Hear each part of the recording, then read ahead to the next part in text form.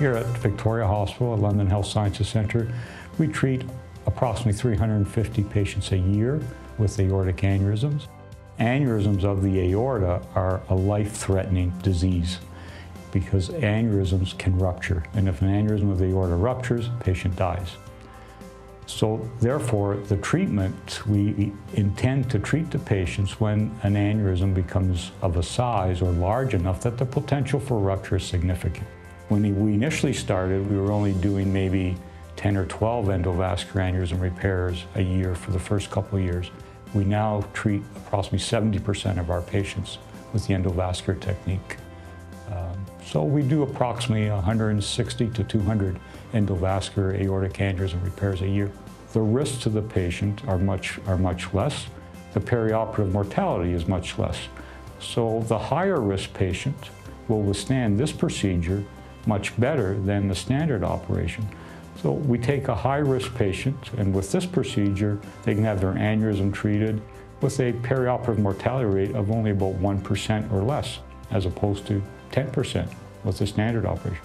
So it's a technology, a method of treating aortic aneurysms that not only decreases the patient's hospital stay, but more importantly, improves their chances of survival, improves their chance of surviving the surgery, and therefore is a method of treating aortic aneurysms that has actually saved lives.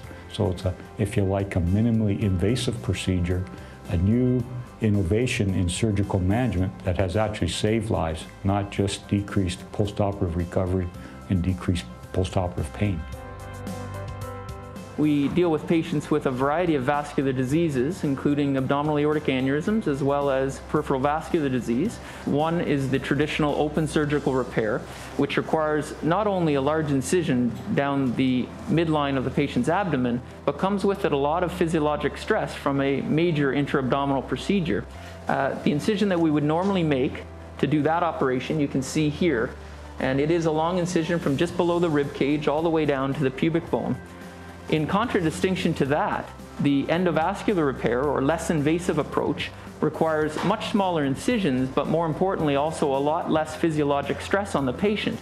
The incisions that we would use to perform an endovascular repair, which is what we're going to do today, are quite small, and you can see them here in the groin on either side.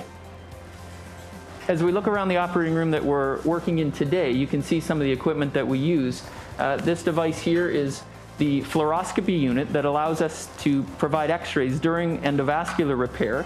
It's approximately 15 years old now, and it is wheeled in and out of the operating room when we need it. Next to it, you can see the TV screen that we use to capture our images and also give us live feedback as we place the endovascular devices.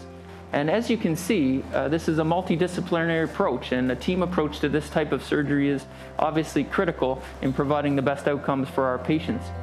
The current advances in minimally invasive vascular surgery have been possible because of a portable CRM technology, which has some limitations. It has some limitations in certain areas of the body.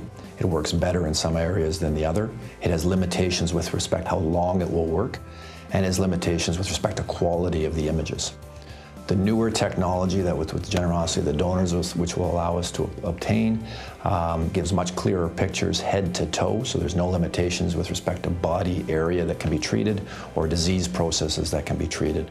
And the quality of the imaging is 100 times better than the portable imaging equipment, such that the imaging is better than what our naked eyes would see.